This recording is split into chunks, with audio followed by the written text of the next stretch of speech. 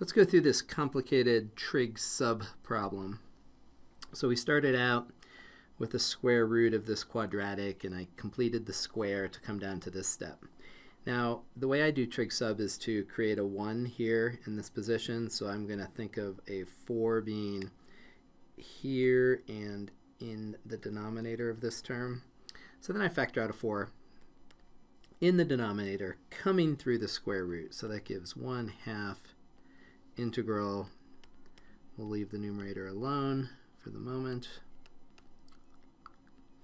And in the denominator, we are going to have the square root of x minus 3 divided by 2 quantity squared plus 1. So the goal here is to have a plus 1 and then another square over here. So we have a sum of squares here, and that can be simplified when we do trigonometric substitution. So if we let x minus 3 over 2 be tangent of theta, we will be able to simplify this integral tremendously. If you would like, multiply both sides by 2. You don't have to do this step, but some find it easier to do the derivative step when you've isolated x, in this case x minus 3. So there's our derivative step.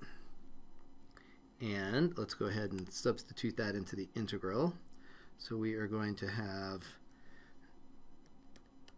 1/2 integral. In the numerator, we have x minus 3 squared. Here's x minus 3. And when we square that, we get 4 tangent squared of theta. dx is equal to 2 secant squared of theta, d theta. In the denominator, we have the square root of tan squared plus 1, which is the square root of secant squared. We have some obvious simplification here. We can cancel out those 2's. We can notice that the square root of secant squared is secant, and that will take away one of those factors of secant in the numerator. And our constant out in front will then become a 4. And we have integral tan squared theta multiplied by secant of theta d theta.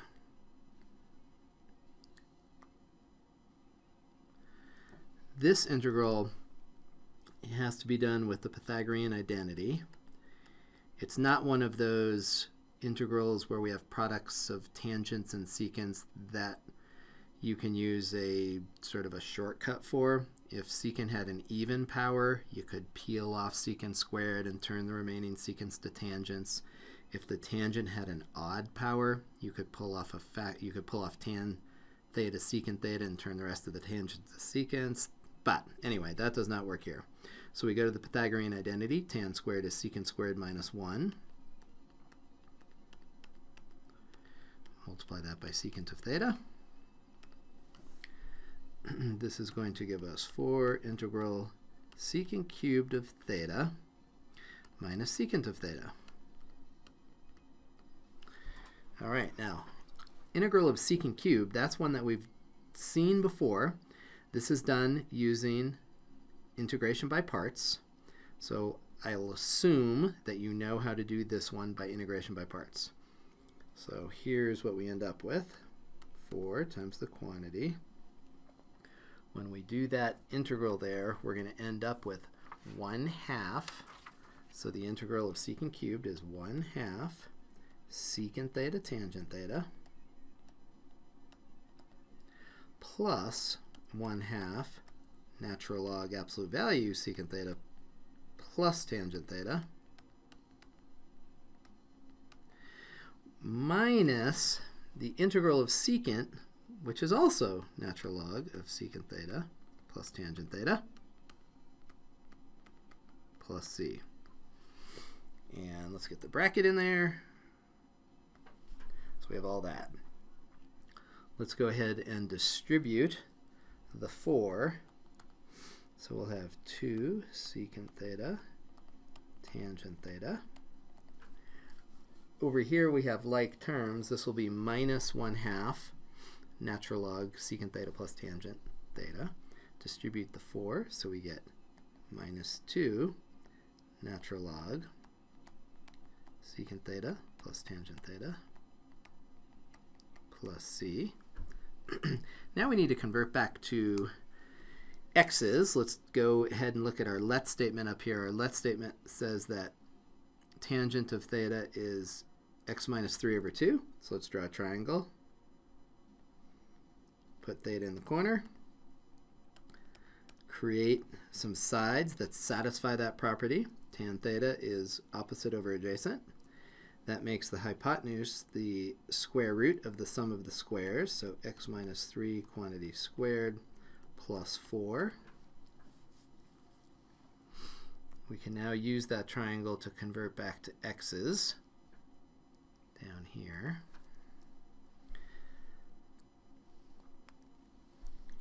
This will give us 2 times secant of theta.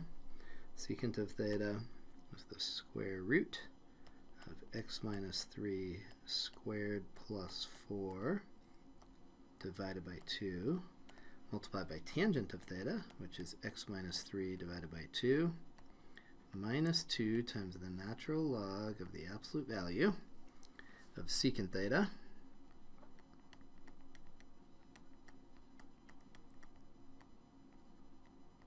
plus tangent theta.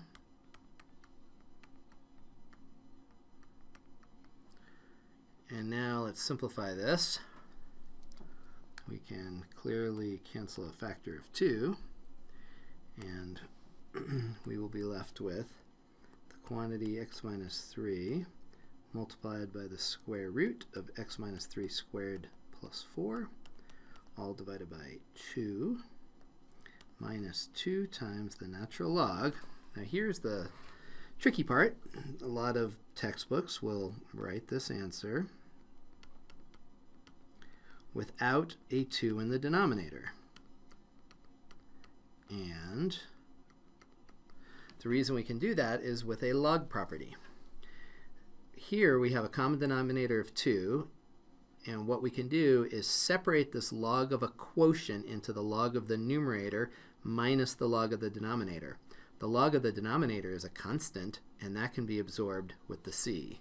So for example, if you had something like natural log of x over 2 plus c, you could rewrite that as natural log of x minus natural log of 2 plus c, and we treat the c as a kind of like a recycle bin, and anytime there's an extra constant floating around, we can just let that c absorb it. Certainly the actual value of c changes as you modify it, but that's not important. The important thing with integration is that it's a constant. Hope that helps.